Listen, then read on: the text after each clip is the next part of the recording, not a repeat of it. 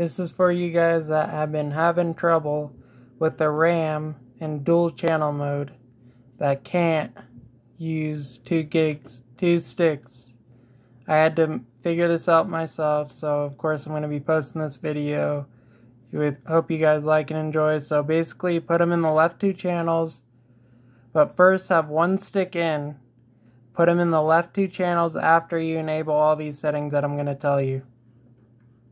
You want to go over to, if you're in this kind of BIOS, it's over in advanced options, and then you want to go to advanced memory, and make sure you enable all of these, every single one, except for memory detection message. I leave that off just because if it doesn't do anything. Here's a quick look at the thing. And now I do have 16 gigs of RAM. Alright.